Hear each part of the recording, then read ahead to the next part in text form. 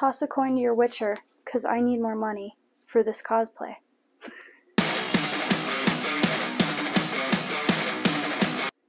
Hi guys, I'm Aubrey. Today and this year, I guess, we're going to be doing a very intense, very detailed Witcher cosplay. And the reason why is I started watching the Netflix series, as most of you probably have. Got very confused around season 1 because I didn't realize there was alternate timelines. And then I watched season 2 and I was like, wow, this slaps. Yeah, this is the best. And then I started playing the PC games and I was like, yeah, this is absolutely smashing. And then I started reading the books and now I'm fully invested. Today, we're going to be making a Witcher cosplay.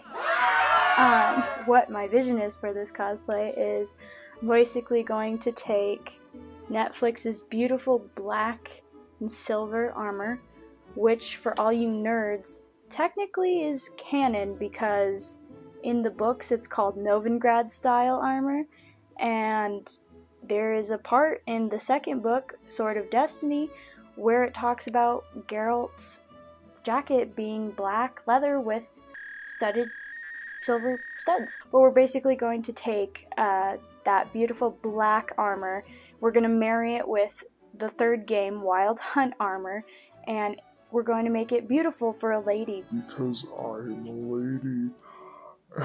That's what we're going to be doing. So to show you the sketch, I've drawn this like 5 times. This is probably peak design for me personally, is this right here, this sketch. So as you can see, it's going to have a cowl piece, the top and bottom shoulder pads like the Netflix series, the gauntlet or wrist guards, whatever you want to call them. It's going to have hip guards and a crotch guard. The reason why I'm adding a crotch guard is because, I don't know if anybody else noticed, they let Henry Cavill just fight monsters without a crotch guard. I know that the black armor has some pleats down the front, like a samurai style armor, but in all the promo videos, I mean, if you're gonna fight monsters, you have to have a crotch guard, regardless of gender. Those parts are important. So we're making a crotch guard for my armor, and that's my design choices.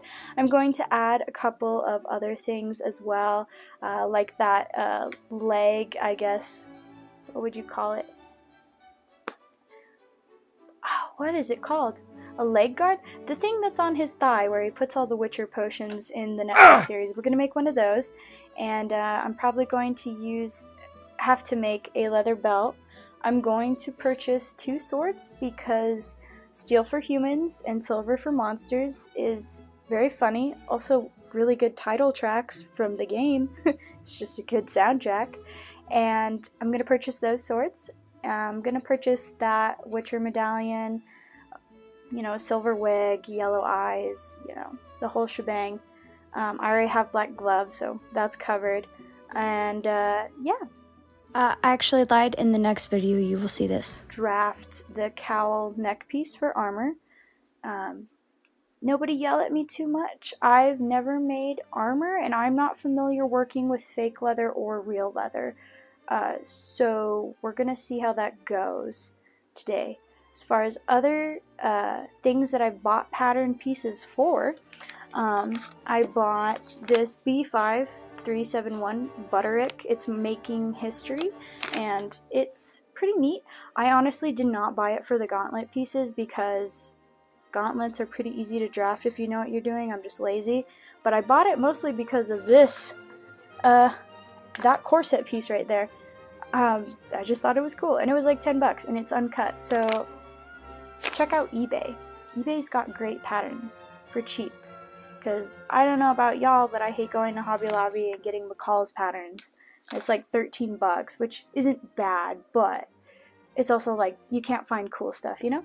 So we're going to use that pattern piece for the gauntlets. I am going to be using this A figure shirt for a neck cowl piece for the shirt that I'm making.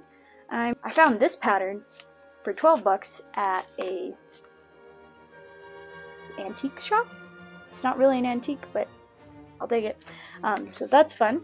And then today I bought a pants piece from Hobby Lobby, but I bought it because, you know what? If you've ever had to draft a pattern for pants, it is the worst thing ever. And I'm so particular about fit and how far the crotch seam drops that I'm not going to bother trying to make that pattern first time around. I could, but it's just going to give me a headache, and I am impatient, and I want to be the Witcher now. I want to be it right now. Right now. That's what I want to do.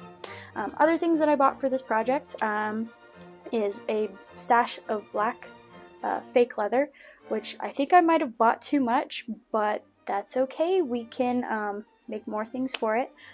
I'm going to use these little silver pieces for my armor. I also got double capped rivets, a rivet tool, all-purpose black cotton thread for the shirt and the pants, and heavy-duty black thread for the leather armor.